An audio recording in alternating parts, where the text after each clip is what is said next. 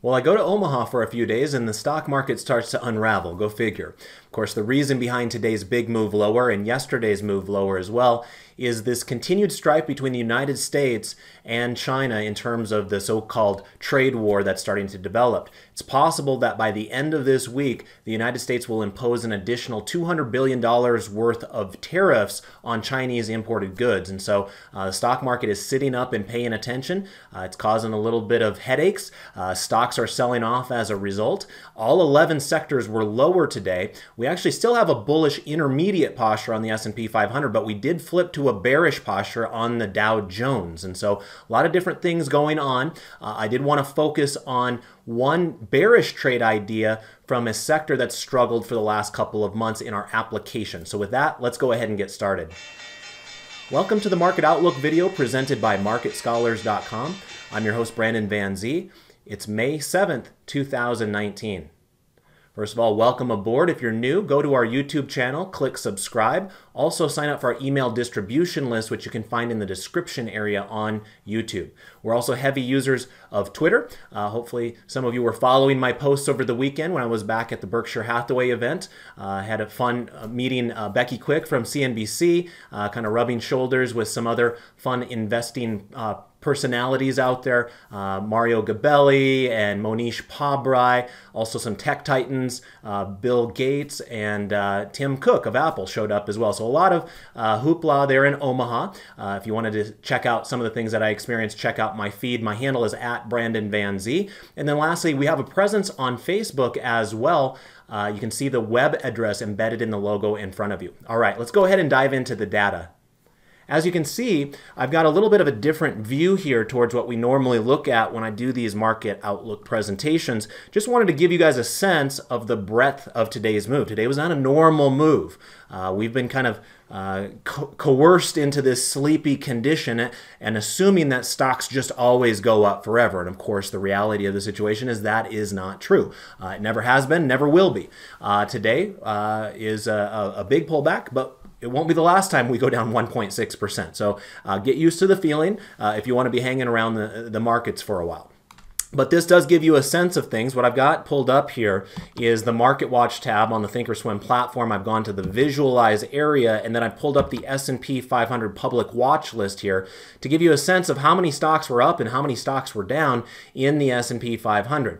Now remember, there's a couple extra ones beyond 500 stocks because some of them have multiple classes, like Google has multiple classes, and a number of those media names do, as well as stocks like Under Armour. But nonetheless, it gives you a good sense of how a broad basket of stocks performed on any given day. And you can see here there were only 36 stocks in the S&P 500 that finished higher today. 470 of them finished lower. That was a pretty dramatic move in the stock market. You can see there were a handful of stocks that were up. This is one of the bigger ones. In fact, I think this was the stock that was up the most this morning when I posted the 9 at 9. This is AIG.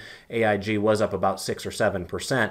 But otherwise, you can see a lot of red bars here. And you can start scrolling lower and there'll be more and more of those red bars as well. And so again, very ugly day, strong negative performance across the board. It wasn't just a big beat down for the mega cap stocks or anything like that. It was consistent across the board of the S&P 500. Another thing to take a look at, I'm going to come over here to the quotes tab and just give you a quick sense of how ugly things were within the Dow Jones Industrial Average. So we just looked at the S&P 500 a moment ago, but the Dow Jones didn't fare any better. In fact, you could even say it was worse. Now, granted, there's only 30 stocks in the S&P 500, whereas there's over 500 in the S&P 500. But nonetheless, it was a clean sweep for the bears here today in the Dow Jones. You'll notice right here there was not one single stock that finished higher in the Dow Jones. 30 for 30 to the downside with losses here today. The best performer was Chevron. It was only down 0.11%, so it almost got back up above break even. But on the negative side of the equation, you saw Dow DuPont down over 4%. Boeing was almost down 4%. And remember, Boeing is going to be one of the most impactful stocks in the Dow due to its larger size than all the rest of these stocks that are in the index. So things were not only ugly in the S&P 500, they were also ugly over there in the Dow Jones. Also wanted to show you this quick chart here. Don't look at this chart too often, but today is a day where it might make sense to do so. This is chart 4K for those of you that are premium market scholars following along at home with your own charting package.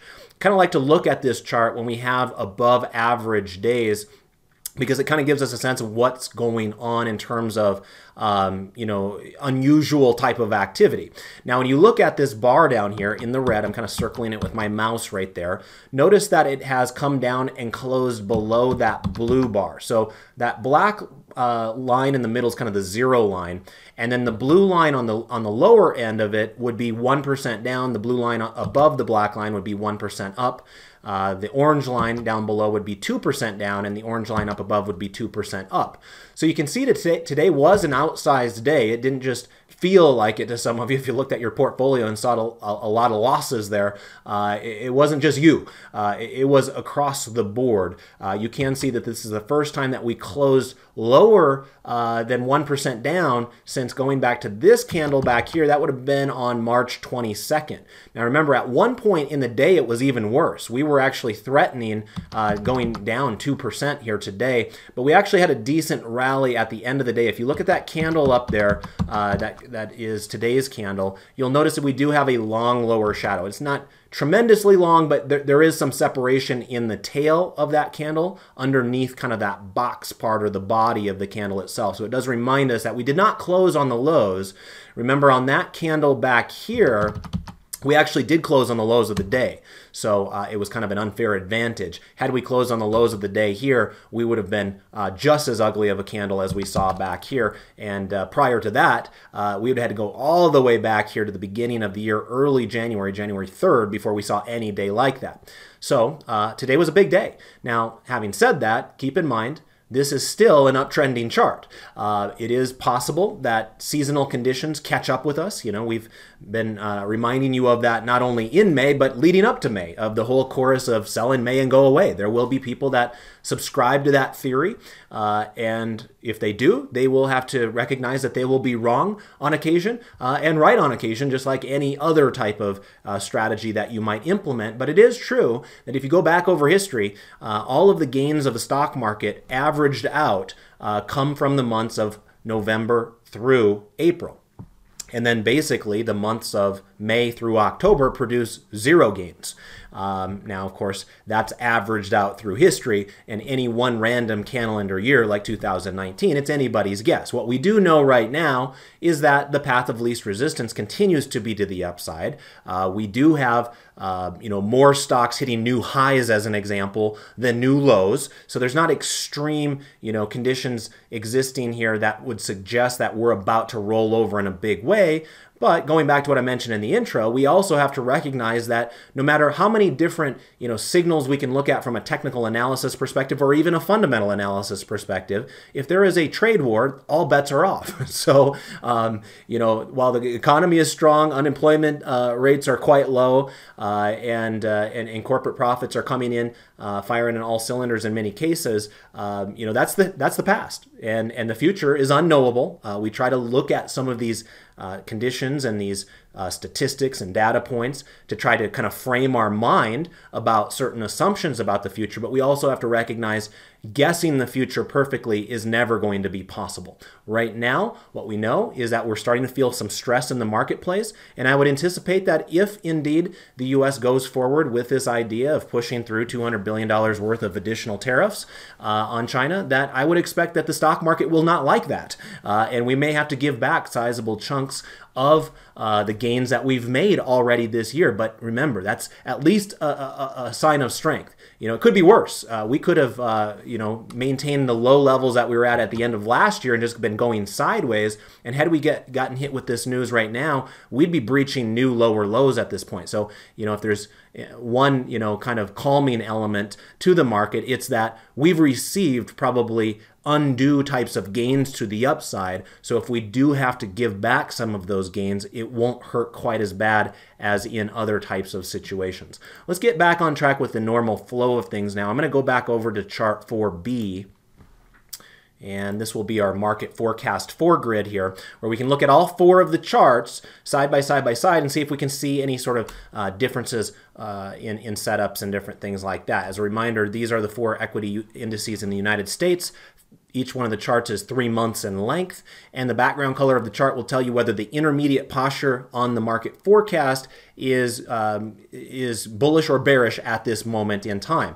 And so like I mentioned in the intro, there is something to report, something new to identify and make sure that you're aware of, and that is the Dow Jones did go to a bearish posture today. So, you know, while this has happened pretty quickly and just really most recently out of 4 out of the last 5 days, it doesn't mean that the intermediate posture can't change as a result. So things were looking pretty good about a week ago, but now we're starting to see deterioration of the candle. And so we have to recognize that. You know, we don't know if this is going to lead to, you know, further destruction in price action or not.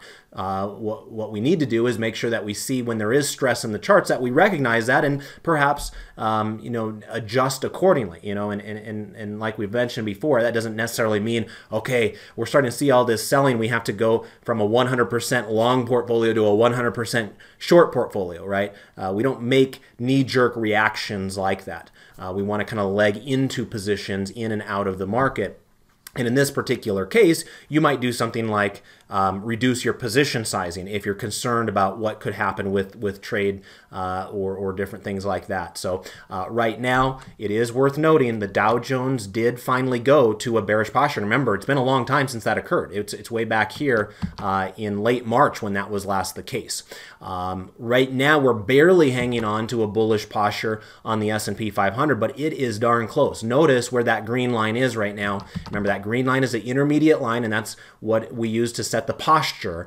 And so it's at 80.22 and falling. Remember, you can read that right in this label right here if you have access to chart 4B as a premium member of Market Scholars. So when that green line falls below 80, which again, we're very close, 80.22 and falling. So in other words, if there's another down day tomorrow, there's a very good chance that starting tomorrow, there will be a bearish posture on the S&P 500 as well. On the other hand, if, you know, some news comes out overnight and they resolve their issues and China and the United States are off to high-fiving each other again, you know, we might get a big move out of the market higher. And if that's the case, it might be saved by the bell. But right now, given the fact that we've gone on a pretty strong move in this most recent intermediate run to the upside, it wouldn't be unreasonable to expect this exhale that's taking place in the market right now. And it doesn't have to mean it's the end of this bullish move that we've seen for the last 10 years, right? Every move that we see along the way is going to have pullbacks, right? We've never seen a stock market just go straight up every single day. So this could be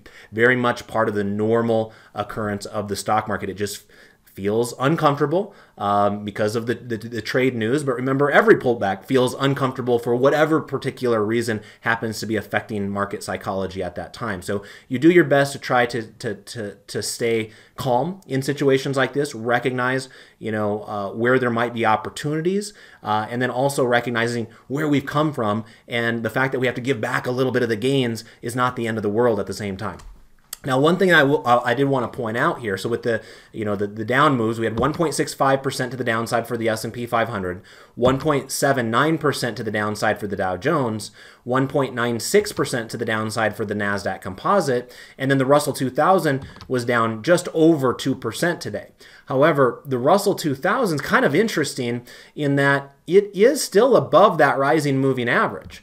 You know, it's kind of been interesting to watch the Russell 2000 because it didn't go up as much as the other indices earlier in the year, and therefore maybe it's just a delayed reaction. Hard to say. We'll find out soon enough. But what I would say is that as of this exact moment in time, it almost seems like the Russell 2000 would be an interesting place to put a bullish trade on for those that are so inclined. And the reason for that is we've got a little bit more separation between where it's trading right now and that rising 30-day moving average. Whereas you look up here, the Dow Jones has clearly breached the moving average.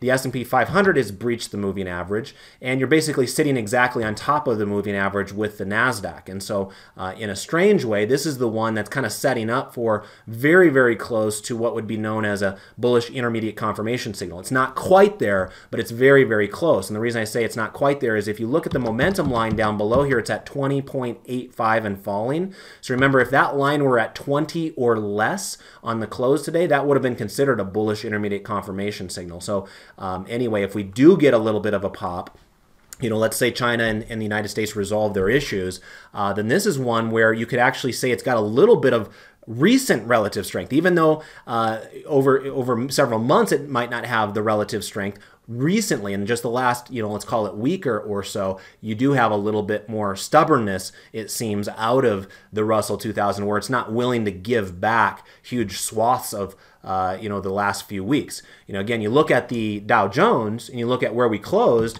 you'd have to go all the way back to this candle over here on March 29th as far as where we are now trading. And whereas if you look at the Russell 2000, heck, it was just 3 days ago you were trading at these levels. And so, you just haven't given back as much in terms of time and price with the Russell 2000 quite yet. So for those of you that are trying to hunt down bullish trade opportunities, like to see that recent relative strength, then perhaps the Russell 2000 could be an interesting place to look for that. Let's look at the next chart setup. This will be the 3 green arrows chart setup now. Something to report new here as well. That's why we look at these charts on a regular basis, because they don't always stay the same. That's the nature of markets moving around all the time. And we do have something to report here. 3 out of our 4 charts went to 3 red arrows as of today. Notice that the S&P 500 got a red arrow on the moving average, as did the Dow Jones, as did the NASDAQ composite. All 3 of those charts already had red arrows on the MACD and the stochastics. And so by closing below the 30-day moving averages, we effectively have 3 red arrows on 3 out of our 4 major indices here in the United States.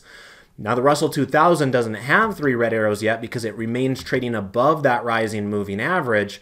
We also have a green arrow that's still in place on the MACD, but we did get a phantom red arrow kicking into place on the Russell 2000 for the stochastics. So again, a little bit more strength being held within the Russell 2000 right now. Not only is it still trading above that rising moving average, which I alluded to on the last set of graphs, but we also still have that MACD that's positive. Right?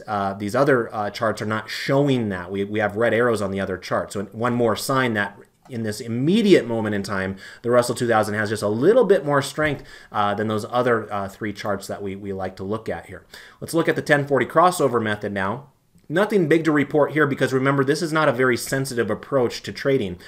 This is a longer term approach, where we're looking at weekly candles and we're going back 3 years in length, and we're waiting for the moving averages, not just the price to cross the moving average, but the moving averages themselves to cross. So it's a real slow moving type of way to look at markets. It's not right for all of you. Many of you are probably quite active with your trades. But for those of you that are maybe conducting trades within your 401k, where you don't have as much opportunity to trade every single day, maybe you can only trade those mutual funds in your 401k once a week or once a month or what have you, then this could be a way for you to kind of slow things down, eliminate some of the noise of the day-to-day volatility, and look at things from a week-to-week perspective. And as it stands right now, we don't have any negative crossovers to report. However, I will point out that the Dow Jones did get this little red arrow up here. And remember, that's not the important aspect of this 1040 crossover method. It's more of a sign of stress. So when you see that, basically what it means is that price now closed below this orange line on the chart. And that orange line is a 10-week moving average. So while we don't actually call this a negative condition yet, because the orange line itself would have to come down and close below the blue line, that'll take a few weeks at a minimum to happen, if it happens at all. But in order for that to happen, then price has to start trading below those moving averages. And so those little red arrows aren't really part of the official condition that we look at on this particular chart setup, which is 4D, but it's just a quick heads up that, hey, there's stress out there. And we are now starting to see that stress manifest itself through price closing below a 10-week moving average on the Dow Jones. We don't see that yet on the other ones, but we're awfully close. So we'll keep you in the loop on that if that does develop down the road. Let's now go ahead and take our look at our 12 grid. Actually, before we go to the 12 grid, let me just take a quick break in these charts to show you that we do have some stocks reporting earnings after hours. And so I know EA reported earnings. This is Electronic Arts. That stock closed at 92.73.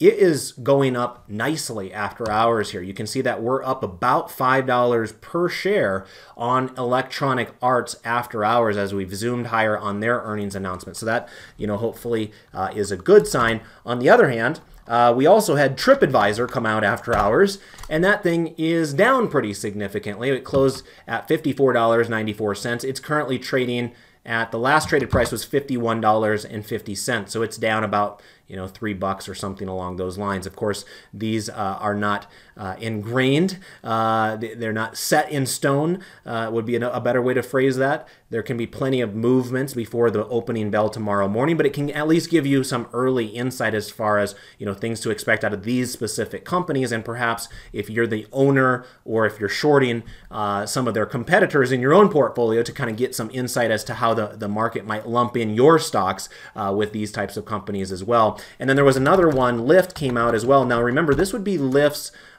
first report as a publicly traded company, as one of the more recent IPOs. And keep in mind the importance here, because Uber is actually going to be reporting or doing their IPO later this week, unless things really start spiraling out of control. Remember, they can cite market conditions for being a reason for pulling the IPO. I doubt that would happen with a IPO this important, but it has happened plenty of times in the past. Remember that the companies that choose to go public want to sell their merchandise at the highest possible prices. And if the stock market starts falling apart, some of those companies have decided to pull their IPO because they know they're not going to be able to fetch as high of prices. So that's why it's always a little bit more of a risk to be dabbling with some of those IPOs, unless, of course, you're Beyond Meat. That stock just defying the odds. The Beyond Meat up another 5% today, for those of you that didn't catch it. So that stock has just been a home run. But anyway, back to Lyft.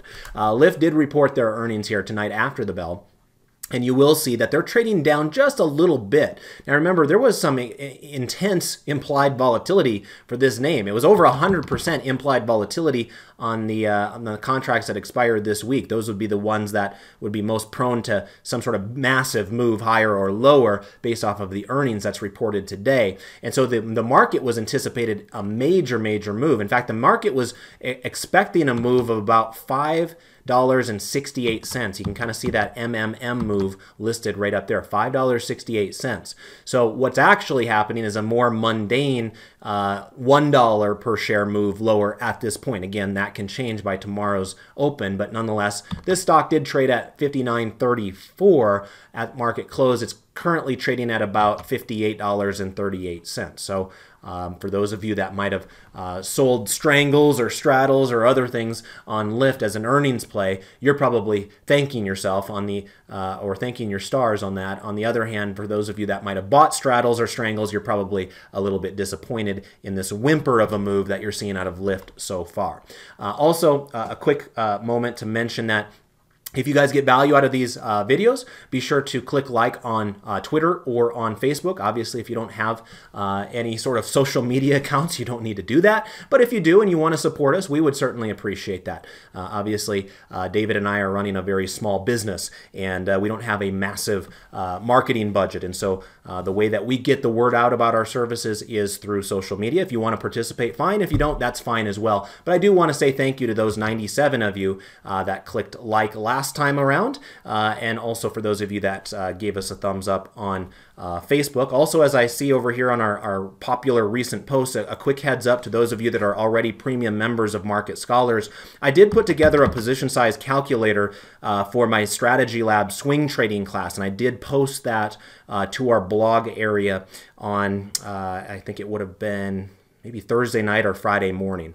And so feel free to check that out. If it doesn't come up automatically with the recent post here, you can go up to blog and then remember to go off to the right-hand side with the categories drop down and choose resources. That's where you're going to find all of our important resources and shared scripts and charting setups and tutorials and sector watch lists and all that kind of stuff. All right. Also, I taught a class today on dividend growth investing. We looked at the industrial space. And so for those of you that want to check that out, that recording is now available on our calendar. David taught his directional options strategies class today as well, talking about some of the trades he's been making lately. And then tomorrow we've got options inventory trading coming up for David's class at 11 a.m. Eastern time. And then my strategy lab class will be at 2 p.m. Eastern time. And for those of you that want to, hear my experience about my weekend in Omaha, I'll probably do that Thursday during my question and answer session. All right, back on track onto the paper money account. Let's go ahead and take a look at some 12 grid analysis here briefly. On the intermarket analysis 12 grid, I did want to point out that the VIX has really made a massive move. Right? And for those of you that trade options, that's a very important consideration because as the VIX goes higher, options become more expensive to buy, but also maybe more interesting to sell premium on as well. That's been a common complaint about this market that seems to have inched its way higher day after day for months on end here recently, is that volatility was eking lower and lower levels where it didn't make a lot of sense to be, selling premium in some cases. So you can see that the VIX exploded higher here today. We were up 25% on the VIX, and we did close just a hair below 20, and that would have been the first close above 20 since going back to last year. So anyway, or at least in the last 3 months, you can see where we closed here on the chart was higher than any of these candles on the board right here in the last 3 months. So we were up 25% on the VIX today and closed at 19.32. On the other hand of the spectrum here, you can see that the 10-year Treasury yield fell today. Remember, when the stock market starts getting a little bit queasy like it was today, typically you will find that yields will fall and bonds will go up as a result. It's kind of more the safety play. Treasury bonds were in play today. Notice that TLT started to make a nice move higher here today, up 0.77%. And so that is normal market reaction right there. The Treasury, the 10-year Treasury yield is now at 2.44%. Seems like a long time ago since we were, tapping on that 3% level that everybody got, so worked up about at that time. And so markets have kind of gone a different direction than what a lot of people assumed to be a foregone conclusion, that interest rates were going to start going up from ultra low levels. And that just has not played itself out at this point. Other things to be aware of: junk bonds did fall today. That was probably a result of, risk drifting away from the riskier end of fixed income and into the safer end of fixed income with government bonds. Also, it was a recognition that crude oil prices were lower today, down 1.3%. Remember, crude oil had been one of the stars of the market in 2019, but for the last 4 days, we've been trading below that moving average, and that's something that it has not been used to. And so that's kind of an interesting occurrence there, and could cause additional stress for risk-seeking markets as well. We did find that gold was another safe haven type of an asset today. Gold was up 0.15% today, and I think even GDX, which is the gold miners, let me just check it, but I'm pretty sure it was up as well. Yeah, GDX was actually up 2.02%. Now, it had been getting beat up, so don't get me wrong. This is just getting back a little bit of the gains, or the losses, I should say. But it did have oversold cluster signals here within the last week or so, and now we're bouncing off of those levels. And so if you do expect additional chaos beyond what we saw here the first couple of days this week, a lot of times market participants will start drifting towards GLD to buy gold all by itself, or GDX to buy gold mining securities. And so keep your eye on those if you think we're heading for some chaotic times in the marketplace. You'll also see that REITs had a pretty nasty day, down about 1.8% to the downside, closing below that moving average yet again. Let's take a look at our next set of 12 grids here. This will be our foreign stock markets 12 grids. And as we look at this, there's only one green chart on the board, and that's Germany. That would actually be an interesting choice for those of you that are willing to be a little bit more bold and take some bullish trades. I think Germany's chart has been pretty stubborn to the upside. Now, it is true that a lot of these other charts look pretty ugly, and if you're looking at international markets, it is possible that Germany just gets lumped in with all the rest of them and you just start seeing selling across the board. It is also possible that the US dollar could be viewed as a safe haven asset, and if that happens, then of course foreign stocks are going to struggle, generally speaking, as well. But for those of you that want to go a little bit counter trend, then perhaps Germany is going to float your boat right there. It's an interesting place where we still have a bullish posture, and it's sitting right on its rising 30-day moving average right now, and you can see it had a very consistent set of higher highs and higher lows along the way. But otherwise, there's a lot of ugliness out there. Worth noting today, with all of the hullabaloo around the trade talks, China, and we're using FXI up here. There's a lot of different Chinese ETFs, but this is one of them you can use to kind of gauge the general sentiment around China. And you can see it was down 2.7% today. So again, remember that the United States was down about 1.65% today. So China has suffered more as a result of this news that we've seen in the last 48 hours. So just be aware of that. We're actually at probably 2.5-month lows on China right now. Not quite 3-month lows, but getting very, very close to those levels. So just be aware things are starting to really unwind in a hurry with Chinese stocks. And then back over here to the United States, there's been a lot more stress in the U.S. as well. The only area that's showing green on a sector perspective is the financials. Of course, S&P does, but the financials specifically are holding up reasonably well. And I had noticed that in recent weeks with my sector selector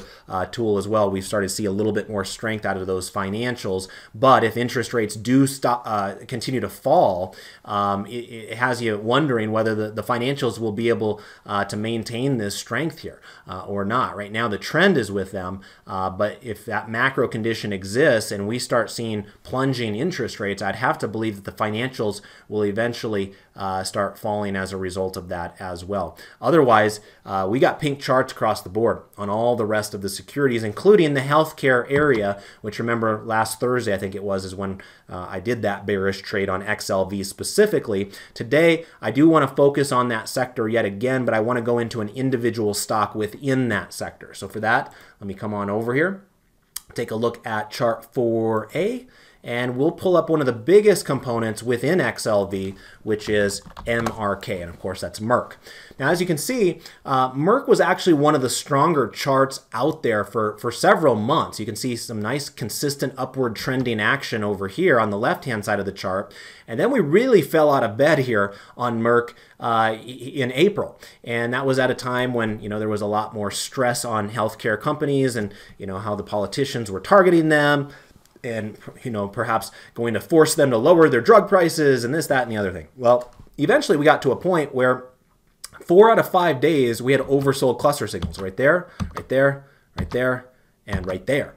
And that kind of formed that bottom right there where we did have a reversion to the mean type of a move. And that's fairly typical. Remember that you typically will find, that the downward price action will start resolving itself either by snapping back higher or by going sideways after you get a lot of these different bullish clusters or oversold clusters, however you want to state that.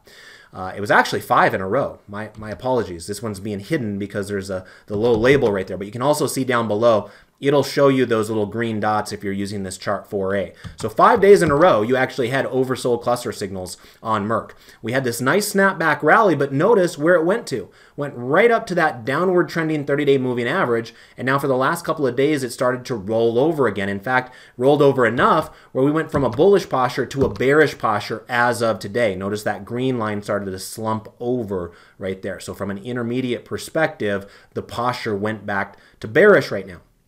And so with this price action, if you believe that we are destined to go lower at this point and kind of start carving out some of those lows near where we bounced last time, then perhaps doing a bearish trade right here could make some sense in Merck. So here's what I had in mind for this one. I've got it loaded up here already. As you can see, I'm using the June monthly contracts with 45 days left until expiration. And I'm doing a long put spread. Now, this is a more directional type of a trade. Some of you might choose to do a short short call spread. That would also be bearish and could be an acceptable choice here. For those of you that want to be a little bit more aggressive and get a little bit more rewards as a result, then doing a long put spread, which is also a bearish trade, could be useful for you. So it kind of depends on how aggressive you want to be. If you don't want to be aggressive and you think it's just going to kind of top out around here, then selling the call spread could make some more sense.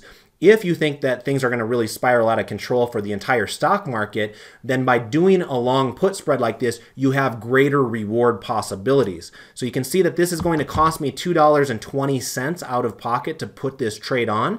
But if I were to come over here to the confirm and send and click that once, you'll notice that my max profit is $280. So my max loss is only $220. My max profit is $280. So it's a better than one-for-one reward risk possibility here. And so for those of you that want to have that possibility for a little bit more exciting returns, then perhaps this one will get you done. Now, it does require the stock to move, right? In order to get these gains, we need that stock to come down and close below 75 on expiration day in 45 days. And there are no guarantees in this business. And so, you know, if China and United States come together on trade policy and the market gets back to, you know, puppy dogs and rainbows, as they say, then it is entirely possible that the stock market goes right back up. And if that's the case, then this stock will, or this trade will probably lose. On the other hand, if we do start seeing more gap down taking place in the market, then this one could be one that is setting up for an interesting bearish trade. So I'll go ahead and send that one off, and we'll see if we can get filled first thing in the morning. All right, well, I want to thank you for joining me here today. Always a pleasure to go to work for you. Again, dicey times in the stock market, and unless we get some resolution in this whole trade policy, you better brace yourself. It's entirely possible we have more of these choppy types of sessions going forward. The good news is we didn't close on the lows of the day. The bad news is the Dow Jones has now gone to a bearish posture. So a lot of things to be aware of here as we go forward. David will be back with you tomorrow. I want to wish you all the best of success with your trades and your investments. Goodbye for now.